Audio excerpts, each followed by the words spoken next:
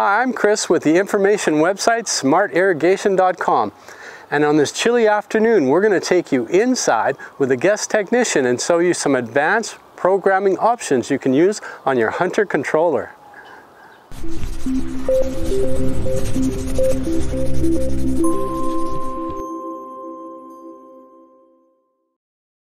Hi, my name's Justin, and today we'll be going through some advanced programming techniques for your Hunter irrigation controllers that can help save water and money while better meeting the water needs of your landscape.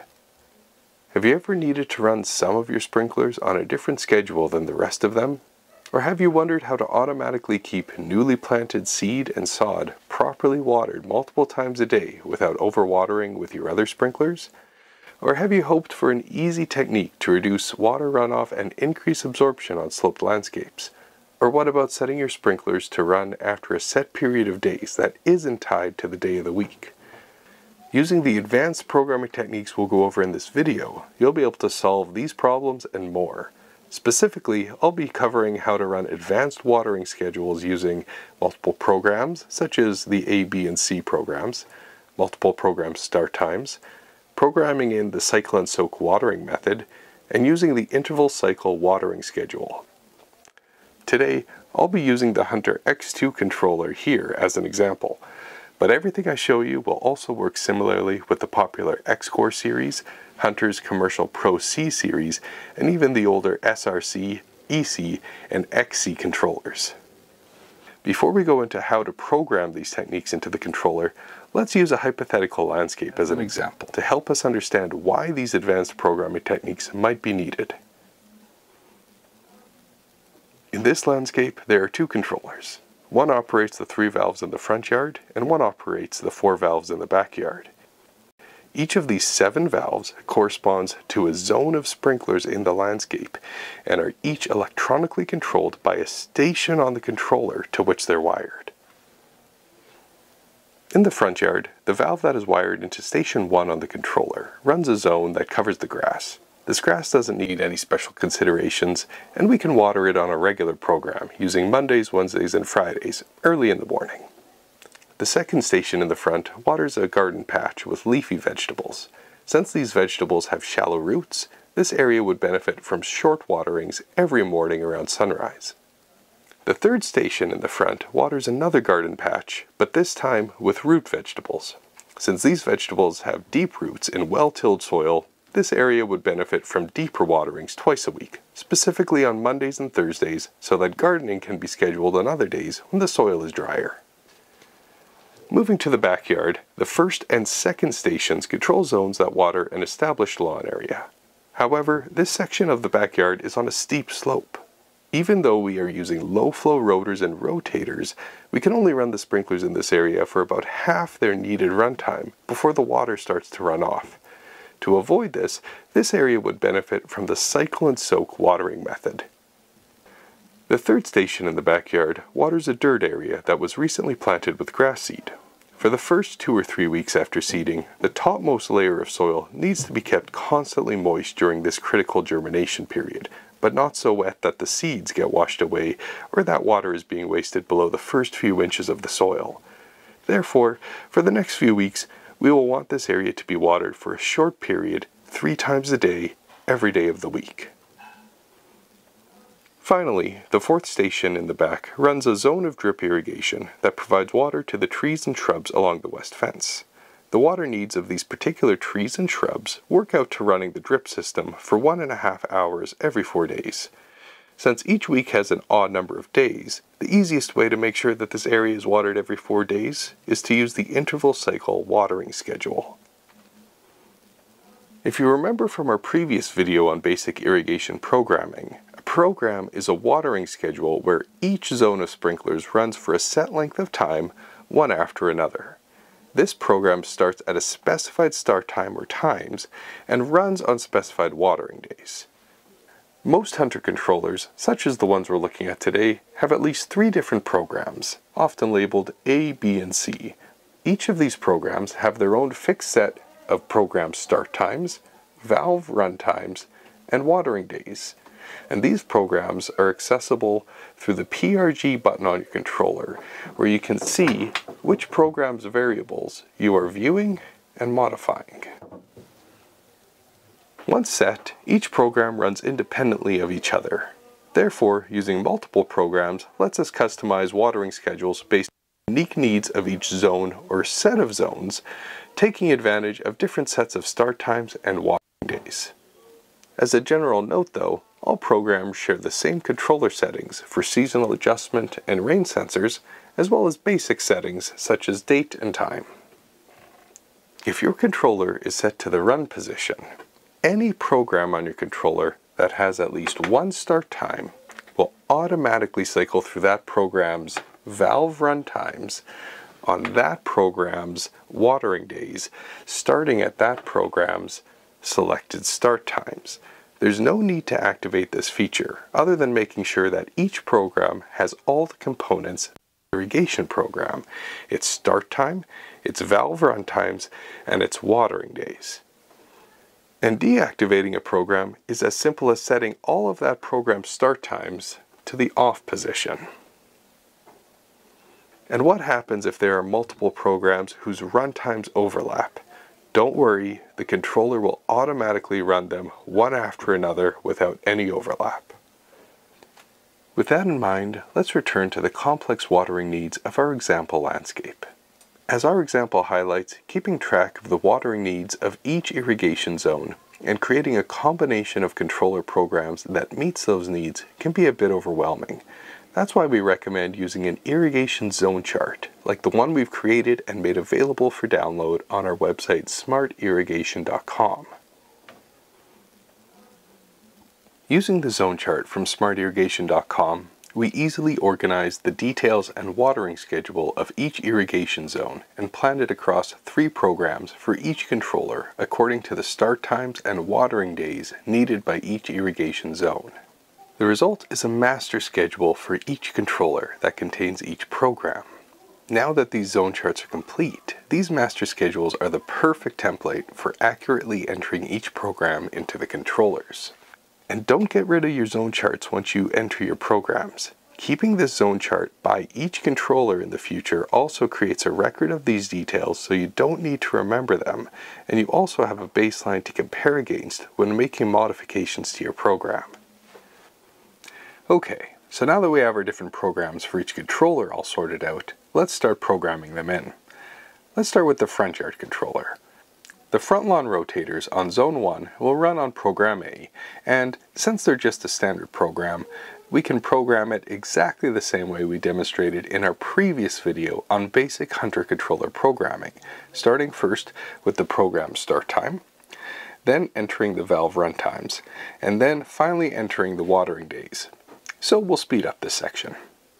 The only thing we want to make sure we pay special attention to is making sure the program start time, valve run times, and watering days all show an A here, indicating that we are changing these values for program A. Moving on to Zone 2. Since the sprinklers that are watering the leafy green section of the garden need to run on different watering days and use a different start time than the lawn rotators, we'll schedule this zone under a different program, which we see here is Program B. This program is also a standard irrigation program using a single start time and weekly watering days, so we will enter it the same way we did the previous zone, while making sure to use the PRG button to select Program B for the start time, run time, and watering days. Since we only want Program B to apply to Zone 2, we will leave the valve runtime for Zone 1 and 3 blank, and only program a runtime under 2. Here, we'll make sure every day of the weekly watering days is selected to water using the up arrow to activate the raindrop. Since Zone 3 is also a standard irrigation program using a single start time and weekly watering days, we can enter it the same way as well. And just a reminder, even though both Program B and C have a start time of 5 a.m., meaning on Mondays and Thursdays the schedule would appear to overlap, the controller will automatically adjust and run Program C after Program B finishes, so we don't need to modify Program C's start time. And with that, the front controller is now all set to water each of the different zones in the front yard in a way that is optimized to meet the needs of each area and minimizes wasted water. This was done by programming in 3 separate standard irrigation programs to run together by utilizing programs A, B, and C on the Hunter X2 controller. With the front controller now fully programmed, let's now move on to the backyard controller. According to this controller's master schedule, it also needs 3 different programs to best meet the needs of its irrigation zones. However, this schedule also introduces 2 new advanced programming techniques: the cycle and soak watering method and interval cycle watering days. For zones 1 and 2, we're going to use the cycle and soak technique, which allows us to water for the same total amount of time while minimizing the water loss to runoff. Looking at the term cycle and soak, cycle refers to the period when the zone is watering, and it shouldn't be any longer than the time needed to generate runoff. Soak refers to the period without irrigation, which is when the water is given time to soak downwards deeper into the soil until the next cycle begins, and this is typically 30 to 60 minutes, depending on your soil's unique properties. Some controllers offer an advanced or hidden menu to program in the actual cycle and soak times for each valve and program. In the case of this Hunter X2, this can be found by holding down the plus sign and turning the main selection dial to the Run Times menu. However, you can program the cycle and soak watering method with any controller with any number of valves simply by using multiple start times and a few calculations. Going back to zones 1 and 2, we can run each zone for about half of its total needed runtime. So that means we need to run 2 cycles. Since each cycle begins at a program start time, we need to add 2 start times to program A. We can set the first start time at our regular 2 a.m. time, and then for the second start time, we need to calculate how long each zone needs to let soak before the cycle starts again. Since we only need each zone to soak for about 30 minutes, and that while one zone is running, all the other zones are soaking, we can see that we can program our second start time for 3 a.m. And now we just program in our 50% run times for these 2 stations, and then our regular weekly watering days, and we're good to go. Moving on to the newly seeded area in Zone 3, we also need to program multiple start times for this area, but for a different reason than we would for the cycle and soak method.